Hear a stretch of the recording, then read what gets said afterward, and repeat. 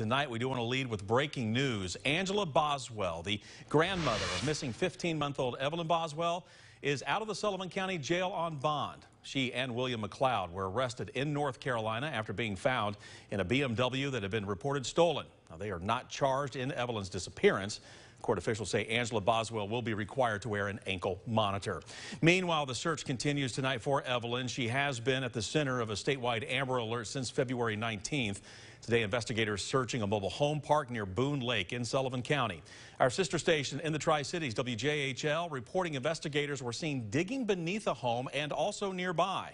The mobile home park is owned by Tommy Boswell Jr., Evelyn's uncle. One man who lives there telling our sister station investigators have been there before. That's the first time they had an investigation team, but there were a couple of detectives that have came here before and asked a couple of questions.